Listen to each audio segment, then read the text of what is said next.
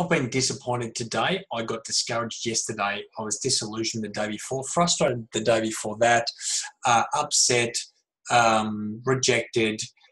Something has happened to me probably every single day since the day I was born that has caused some sort of disappointment or discouragement. It's going to happen to me. It's going to happen to you. It's going to happen to everyone. So I think what I just want to share very quickly today is that you've got to try and stop avoiding disappointment, discouragement, devastation, rejection. You can't avoid it. You can't ignore it, and you certainly can't pretend it's not going to happen. So the key to success is obviously persistence. We all know that, but the only reason that you will persist in something is if you're able to manage your disappointment. You're able to look at disappointment as something different than something that's bad.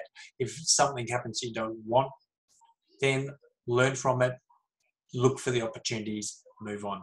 The key to success in life is your ability to manage disappointment and manage negative emotions and be able to turn that disappointment into excitement and opportunity. So pretty simple message this week. My blog, as always, is at andrewjobling.com.au, and I encourage you this week to, as you feel disappointment or frustration or discouragement, I really encourage you to get excited, learn from it, and look for the opportunity and move on to success in your life. Have a good one. Bye.